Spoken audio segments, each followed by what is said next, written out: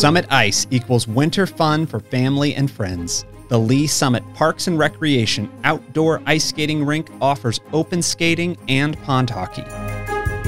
Don't own skates? Not a problem. Skates can be rented out for $3. Hit the ice and then warm up with s'mores, hot chocolate, or coffee sitting around built-in fire pits. And be sure to ask about parties and events. If you visit around the holidays, be sure to bring your kids along to skate with Santa.